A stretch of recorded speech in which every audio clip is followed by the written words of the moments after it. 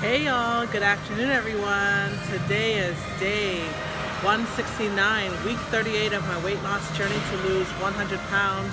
I'm here at the gym. It's Monday afternoon actually. I had so much to do this morning, but I am here at the gym just to kind of put in a little bit of time.